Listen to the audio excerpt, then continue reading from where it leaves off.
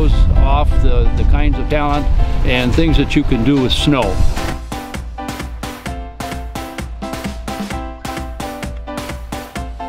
In this event, judging is done by the carvers themselves, and one of the criteria that we recommend they use for judging is the creativity.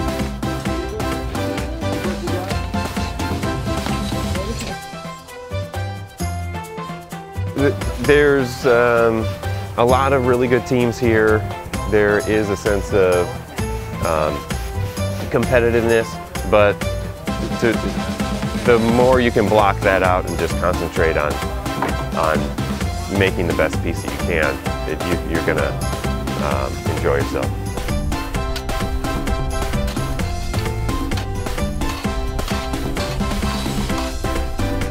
Yeah, I've been doing them all my life, as a child and into my second childhood and my third childhood. Now, you know, it's kind of just a really fun thing to do, and the sculptors, it's kind of like a big family.